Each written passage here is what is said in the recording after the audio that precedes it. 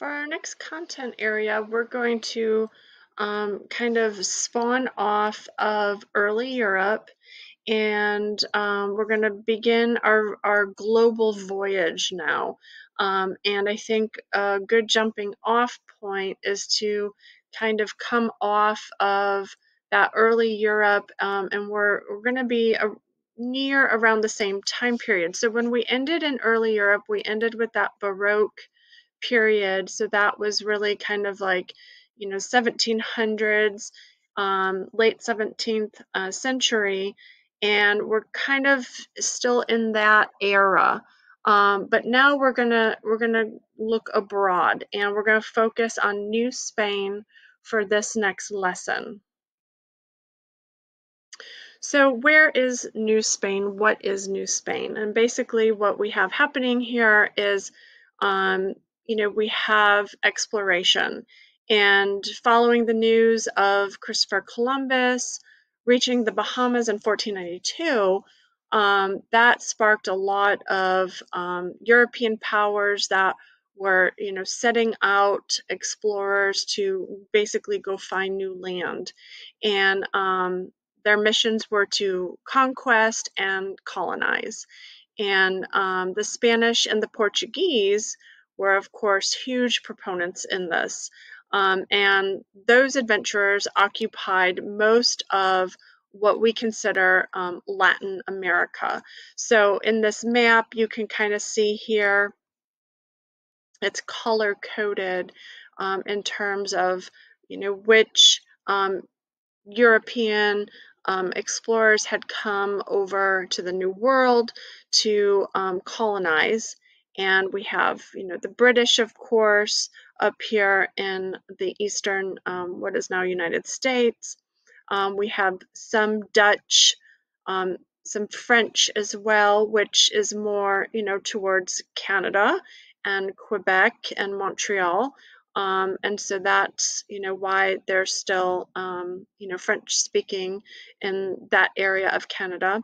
But then you see yellow is Spanish. So really so much of that southern central American land. And remember, all of this land is not as we know it now. It was not the United States, Canada, Mexico, South America. So it was just, this big, huge land full of various indigenous peoples. But the Spanish had a huge, huge influence in that South United States, Mesoamerican, and South American areas. So a little bit of historical information. Native American Incas and Aztec cultures rapidly fell once technological advances and disease-bearing Europeans invaded. It really did not take much. I mean, not only, of course, was there a lot of war and battle, but it was actually disease that took pretty much all of the Aztec cultures out, bringing over smallpox and diseases like that where indigenous peoples had never been exposed to. It just really wiped out civilizations. And that's part of why the Spanish were able to conquer so much, is because they're, the indigenous people that they were in conflict with were literally dying off. So that's a big part of their quote-unquote victory. Locals definitely were enslaved to work for European overlords. You had some natives that would marry into Spanish hierarchies, and together they would produce children, and these children are called mestizos. The Spanish extracted tons of local natural resources from the New World, such as golds and silver, these kind of precious metals that were mined. Also the same with crops, such as corn and things like that. And then there became a lot of trade between the Old World and the New World. it started to establish, of course, a worldwide trading empire, that trekked across the Pacific Ocean now, connecting from Mexico to Asia. And this is going to be really evident and really important in the artwork, because you're going to see a lot of that kind of trading influence in terms of materials. And you're going to even see a lot of that Asian influence happening in this kind of New World, New Spain area. The contact between East and West really enriched the artistic life in New Spain. And then back home in Spain, this was during a lot of the Napoleon Wars, and instability rapidly grew, and inspired New Spain's colonies to seek independence. So all of the turmoil that was happening at home quickly expanded to what was happening in New Spain, and quickly would seek independence from Spain. And by 1822, most of Latin America actually was a patchwork of independent states. So the Spanish colonization didn't last very long before it kind of dissipated and broke apart.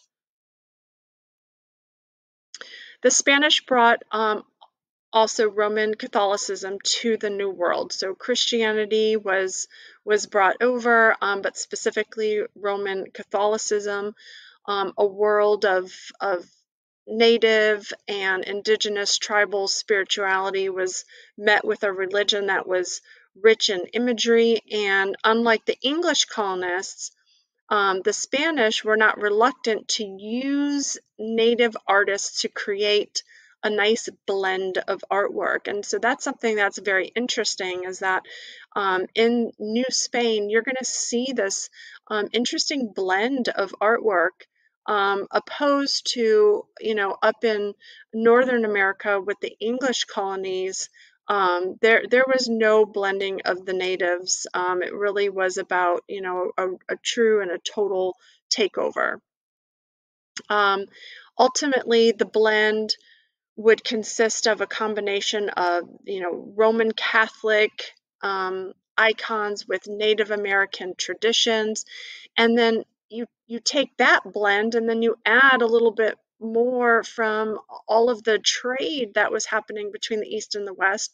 And like I said before, you're also going to see a lot of Asian influence, not just in materials such as ivory and silk and porcelain, and some precious stones and things like that, but also imagery and style of painting as well.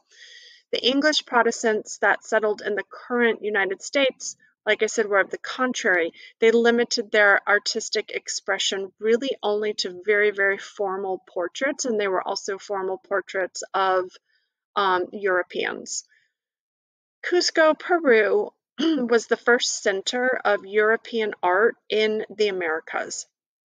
Spanish artists taught locals that Baroque style, because remember, we're right there in that period where the Baroque style in Europe became very prevalent, and so then that also kind of traveled over the Pacific into New Spain, and there were actual artist colonies and artist schools that taught the Baroque style, but along with that style, also, religious imagery, portraits, historical paintings, all of that kind of European influence.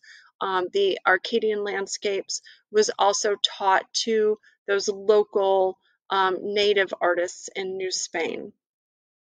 Big differences, though, that the New Spain paintings from New Spain definitely showed less interest in perspective. You're not going to see any kind of one-point perspective, or a lot of those paintings that have really clear depth. You're going to see very flattened paintings with a lot of deep earth tones, and that comes a lot from just kind of that native look that was combined with some of these European styles.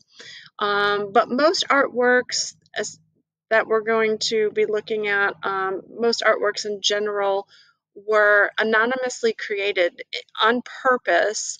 And if you think about, what was happening with European art during this time, artists in Europe, were really established and were sought after, and you know the name of the artist and who the artist was a very important feature in the artwork, and that really did not carry over.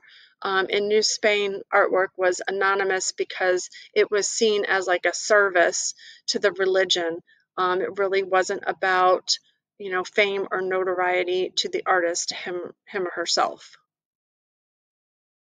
So that's going to bring us to our first image for New Spain. It's number 81.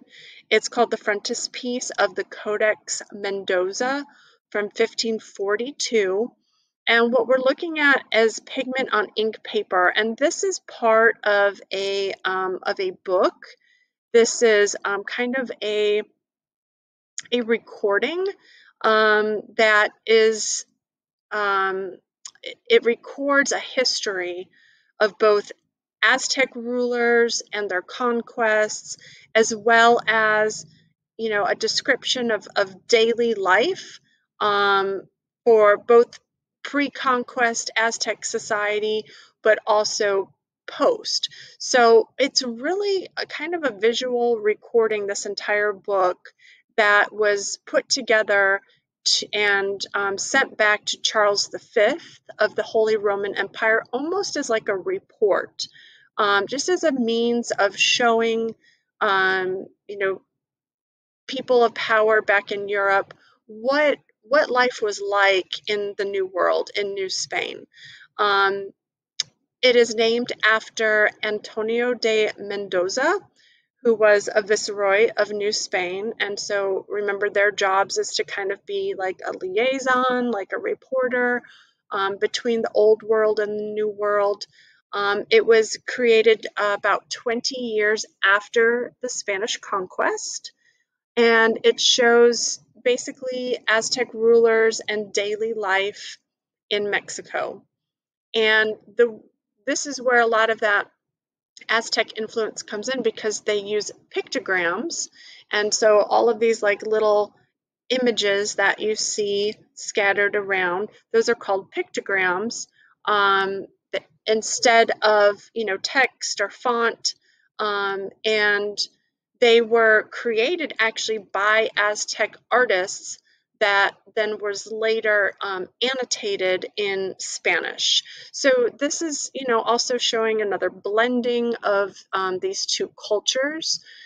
This scene in particular depicts the founding of Tenochtitlan and the conquest of Cohulucan and Tenayuca. And that's here on the bottom.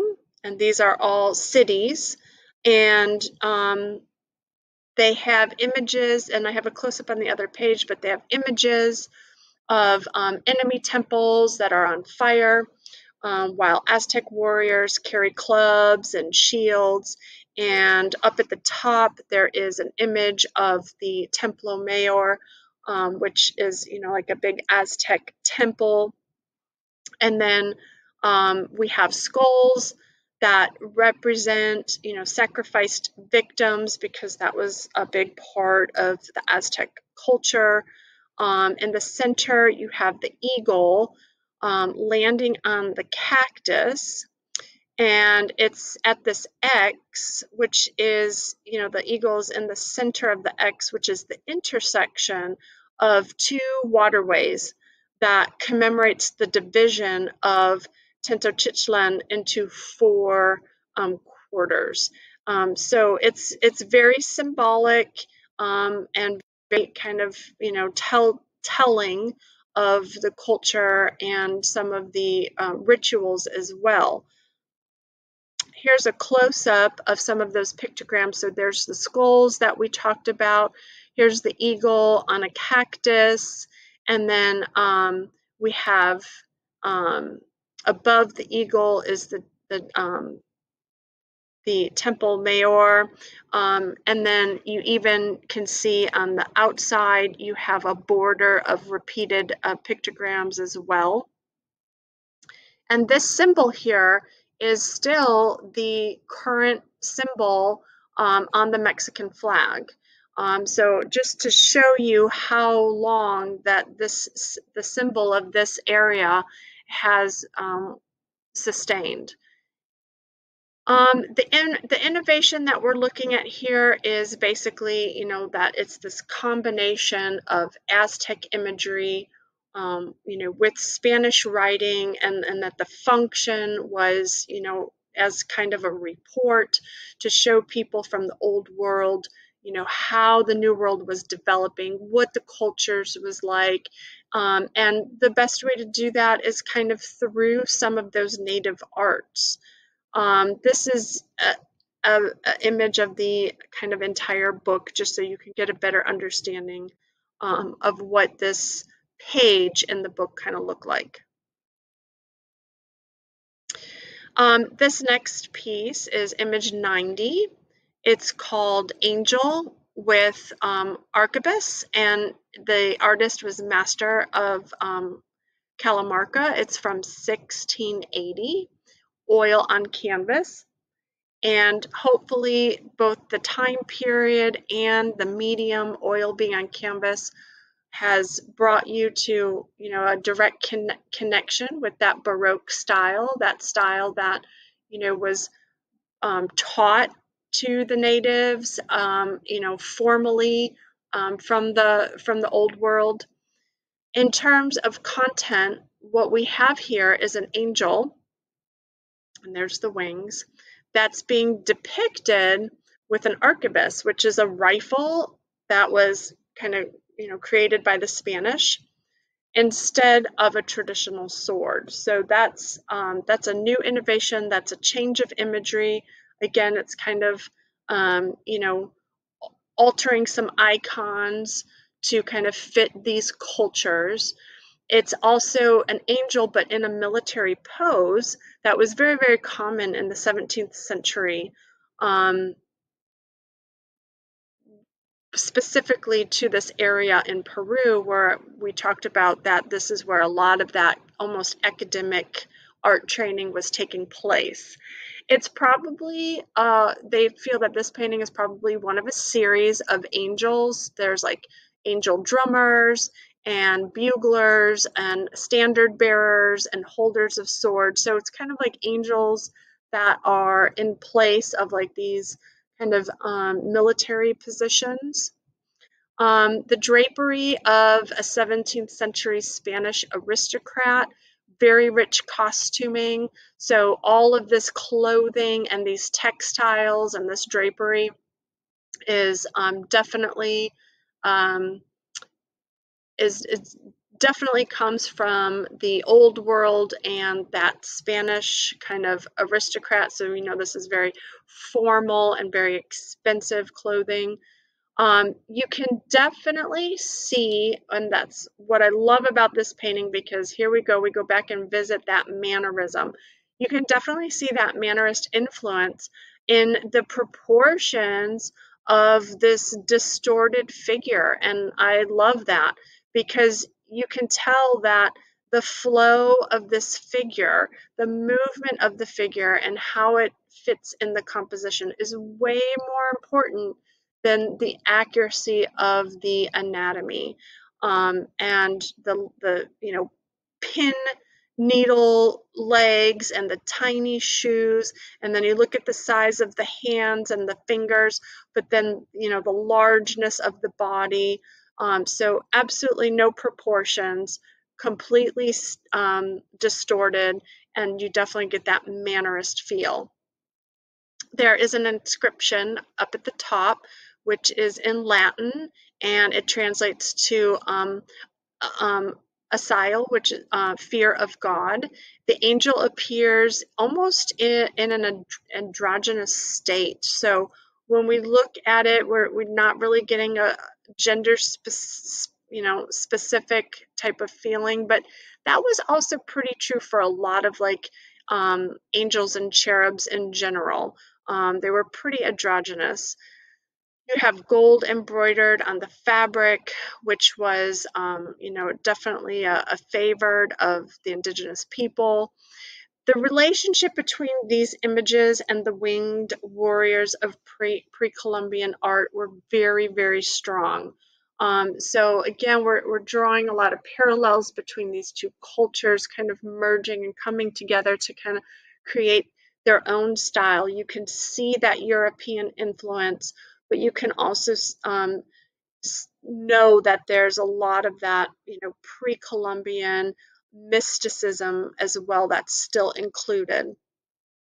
These angels paintings in general, this series of this type of angels paintings were very popular and were created as a missionary push to enforce Catholicism. So this is, this kind of became a very common themed subject matter for paintings.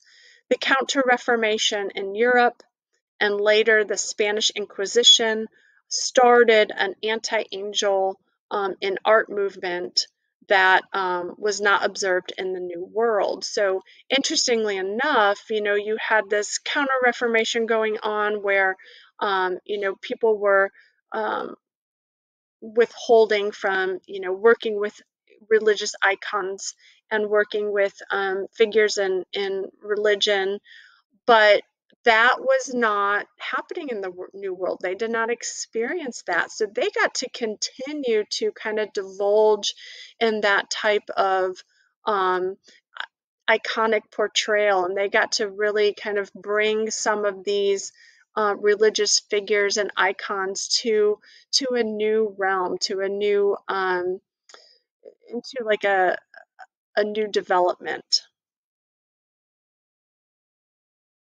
Our next image is image number 94. It's screen with the siege of Belgrade and hunting scenes.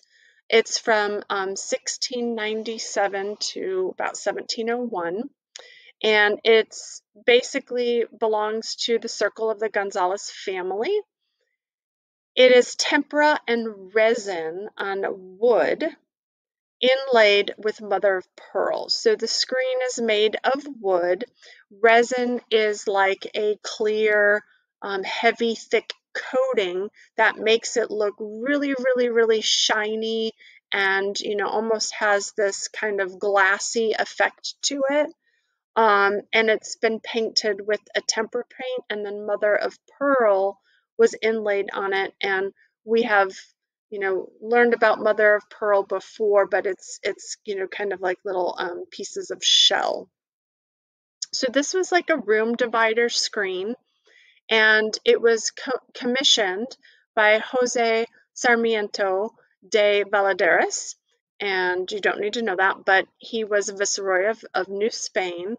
And so you can kind of see that a lot of the patronage of these elaborate artworks is kind of, the same as Europe and also as Islamic art, that they were commissioned by kind of the well-off, the wealthy, the more, aristocratic type of figures.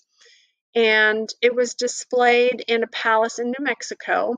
What we are looking at here, what kind of makes this piece, interesting and offset from a lot of the artifacts that we have from New Spain, is it's the only known example of an artwork that combines the Japanese folding screen with the shell inlay. And so this is, again, that kind of cross-cultural blending. So we have huge Asiatic influence here, not just in the fact that this is a folding screen, which is, something that was used heavily in Japan, but also when we look closer at the paintings, the painting styles also very, very Japanese as well. And then we also have this inlay of this shell inlay. So this is just, one example that we have that combines kind of these two cultures. There's two sides to the screen. One is a hunting scene that's, very Arcadian landscape, and then the other is a war scene. And the function for it was, to be displayed in the home, like um, a very, talked about piece, a piece that was a feature piece in a room, but it had two functions. So if you were having a very kind of intimate, small, gathering or reception of people, and it was more of like a small social event, then you would have the hunting scene displayed because that was suited for that type of an event. But if there was a gathering of political forces or some sort of like important meeting, if it was kind of more about political work, or government work, then you would have turned the screen to display the war side. The war actually depicts a contemporary event, for this time period, of the Great Turkish War of 1683 to about 1699, which led to victory for the Habsburg Empire. The reason why this war scene, that led to victory for the Habsburg Empire, is because it it illustrates the Habsburg power. And this Habsburg family, was the family that ruled Spain and the New World at one time. So there's a direct connection, historically, to that. Um, the materials and the size and everything of the screen, it was a very expensive screen to make. It was inspired by the lacquerware of Asian countries, which is about working with wood and then putting layers of that resin on it. So, that's another Asiatic influence. The paintings themselves are very, very delicate and thin paintings. They're more like a drawing than a painting. But I have some close-ups. So this side here is the hunting scene, really showing that like gorgeous Arcadian landscape, but at the same time, a lot of the trees and flora that you see in this landscape, it's not local.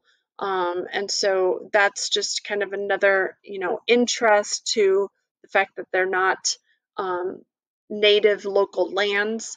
And then these swags that you see up here at the top, um, that especially with the kind of centered lion faces where the swags kind of group and meet up, this is extremely Roman.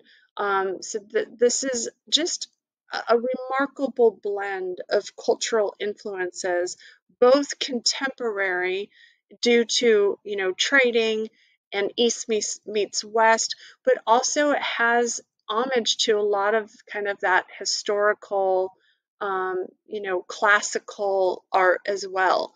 So it's just this endless blend. And this is the opposite side here of that war scene. And again, you will see once we get into Asian art, there's so many similarities, especially the color palette. This like gray, black, white, and red, this like limited color palette, um, that is very, very prominent, in the entire painting. You're going to see that happen a lot when we get into Japanese painting. Our next piece is number 95 by Miguel Gonzalez. It's titled The Virgin of Guadalupe from 1698. We have oil on canvas on wood, and it's inlaid with mother of pearl. So we have basically a wooden panel, okay, with a canvas center, and then there is some oil painting going on here, but a lot of inlay as well, a lot of mosaic inlay. And my next slide has some close-up images. But just in terms of the meaning of this piece, the content, what we have here is a piece that kind of tells a fable, tells a story, and it's basically about Mary, when she appeared to Native Americans, to a group of Native Americans on a hill, and this hill used to be a shrine sacred to a pre-Columbian goddess, okay? And then Mary appeared at this spot and appeared in front of a group of Native Americans and ordered one of the Native American converts, Juan Diego, in 1531, ordered him to go tell the local archbishop to build a sanctuary on this site. So Juan Diego agreed, and Mary had the power to make the hilltop just flower, just grow all these flowers. And Juan Diego picked the flowers and brought them to the archbishop to propose that, he build a sanctuary on this site. And when he appeared in front of the archbishop, the cloth that Juan Diego was wearing revealed the image of the Virgin. And so that's kind of the fable behind this piece, and what it's kind of depicting is that story. That story also shows a lot of, if you know anything at all about kind of Mexican, you know, Catholic, Mexican Catholicism and their affection towards Mary and the Virgin Guadalupe, that it's also very, very common, very prevalent in their religion for images of Mary to appear in different areas of life. It's not a Jesus thing really for Mexican Catholics, but it really is a Guadalupe thing. And so this kind of talks a little bit about that history of Mary appearing in everyday objects in everyday life. The Virgin of Guadalupe really is the most revered symbol in Mexico. She's the patroness of New Spain. And another symbol of Mexico that is also included in this painting is, again, the eagle on a cactus. It's at the bottom center, right below Mary. So we have that symbol and that iconic imagery repeating itself. In Guadalupe images, Mary always stands on a crescent moon. It's hard to see here, but she always stands on a crescent moon. And then again, specific to the Virgin Guadalupe, she will always be surrounded by an aura of sun rays, okay, and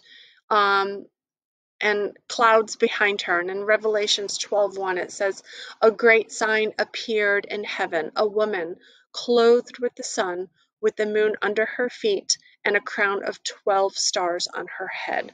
So from that is where you get the repeated imagery of the Virgin Guadalupe, and here is her crown on top as well. She is surrounded by 4 kind of circles in the 4 corners, which is depicting the apparition to Juan Diego at the moment that the Virgin's image is revealed in his robing, in his tunic.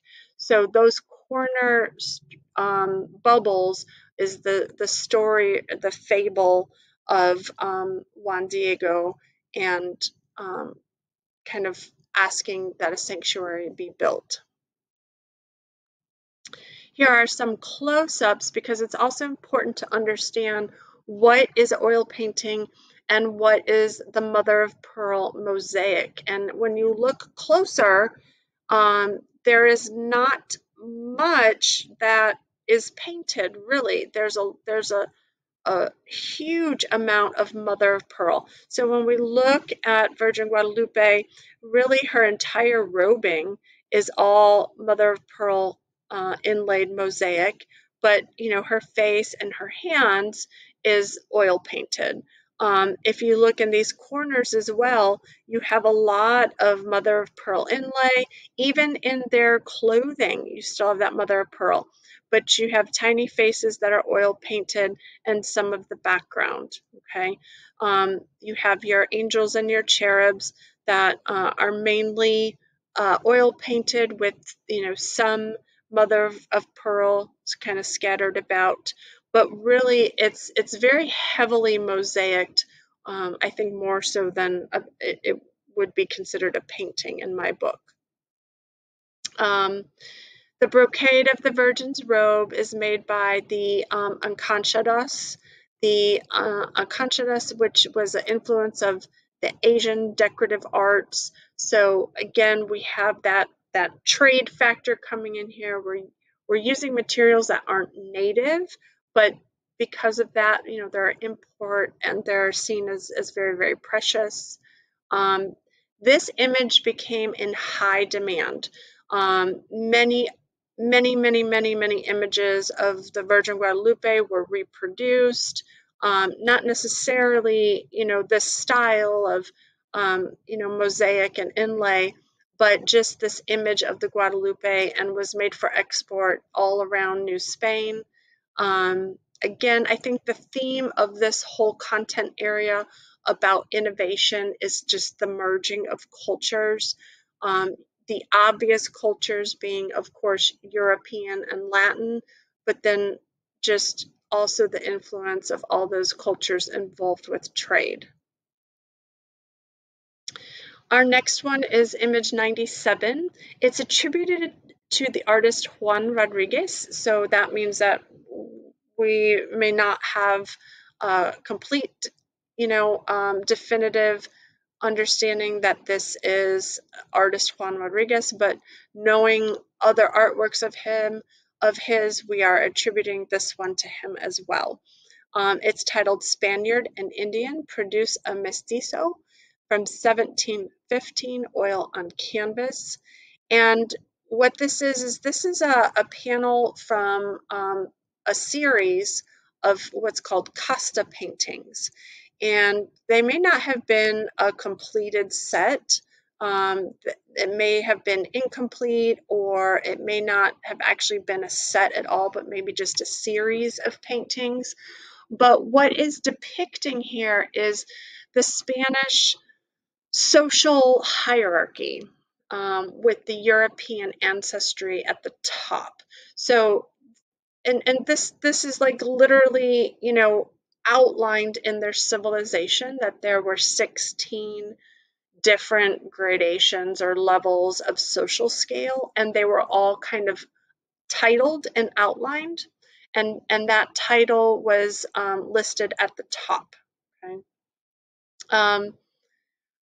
What this is also showing is that you have Spanish blood linked to civilizing forces that are wearing, lavish costumes and, very, very kind of importantly featured, um, Spanish Europeans that have come, but have harmoniously conquered, right, the natives and the Indians and the indigenous peoples. And that's a lot of what was about New Spain, was really projecting this kind of like harmonious conquering, this harmonious blend of old world and new world. And a lot of their art was, trying to kind of display this to the old world. And so a lot of these paintings and things that we're seeing here were used to kind of show off to the old world that, we have been very successful here, and everybody's living in harmony, and everybody is kind of getting along. And when historically we know that is not necessarily accurate. We have the natives that are rendered with much respect. They're clothed beautifully. There's, they look like they're kind of equal partners, but at the same time, oddly enough, their facial features, even though they have that kind of darker, browner skin, they still have facial features of the Europeans. They have very narrow nose and almond-shaped eyes, but it's like, just European features, but with a little bit darker skin. Um, we have Spanish colonists would commission that these works be sent abroad to show how the caste system of the New World was working. It was not necessarily considered art objects, but more so illustrations of ethnic groups to sell to the New World. So they were almost like kind of like, I don't know, like posters per se, like advertisements, for lack of a better word. Um, and just kind of like one of those things where if you see it, then we're all going to believe it and buy into it. But the title then shows that, this is a couple and their children, because they're kind of a mixed. They're called a mestizo. And then our last image, number 99, this is a portrait image of Sor Juana Inés de la Cruz, and it was by artist Miguel Cabrera from 1750. We're looking at an oil on canvas. So Sor Juana Inés, which translates to Sister Juana Agnes, this painting is really interesting because I feel like it's one of our earliest kind of feminist paintings, but she was a child prodigy who chose to be a nun rather than marriage, so that she could then kind of buy the freedom to pursue her intellectual passions. If she did not become a nun and became married, she would not be able to do that. She would have to give that up to, live the life of housewife and mother. But she was so intelligent and intellectually gifted that she wanted to nurture that. So she chose going into the nunnery, and she was born a Creole woman, and was said to be one of the first feminists of the Americas. She lived in a Mexican convent that served her a very privileged life with comfort and servants. And she was, in her time, in her living time, she was a literary figure. She had published many, many books that were widely read. She wrote poetry and theatrical pieces. So, like I said, she was really quite an intellect. She maintained a fabulous library, which is the environment and the setting for her portrait. And she's also surrounded by extreme symbols of her faith. She is historically and instrumentally known for giving girls an education in a very, very male-dominated world.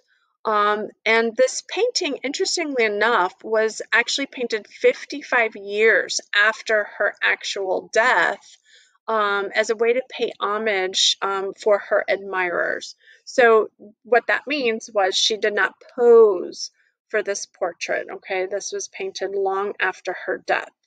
Um, it's a typical nun portrait because she's wearing her habit and her nun's badge, which is this humongous thing that looks like it would annoy the heck out of me. It's just humongous, but that is her nun's badge. And in her left hand, right here, she has her long rosary. And then in the other hand, on her table, she is her book of Saint Jerome. Now, it's different from a typical nun's portrait because of her view. She is looking directly and assertively and confidently at the viewer. And that was not typical for a nun's portrait. Usually she would be kind of, looking upward, towards the heavens, or looking outward, with kind of like a slight, turning of the head, slight like profile view, but not this one. She is staring directly at you, the viewer. She's also sitting at a desk that is surrounded by instruments of learning. So that's the other thing that's not typical of a nun portrait. I mean, she has a lot of the traditional features of a nun portrait that we went over, but then she's included also those non-traditional things. So she has instruments of learning. She has her library, which if you are able to look closely at the books, a lot of them reveal that they're books of philosophy, of science, mythology, and history. And if you think about that alone, philosophy, science, mythology, and history, that alone paired with such an important religious figure being a nun, that right there is such a dichotomy in and among itself that it makes it very kind of non-traditional. Her religious life is juxtaposed to her intellectual life, which in theory, can often conflict with one another, but she really was a very, very unique person. And like I said, if you read about her historically, you learn that she probably could be titled one of the earliest or first feminists of the Americas. So that ends our content of New Spain. Hopefully you enjoyed these images and that you were able to see a lot of the connections from Europe, but hopefully you also were able to take in all of this kind of blending of cultures, cross-cultural influences that were happening, and that's really what makes this small time period of art very unique and very different.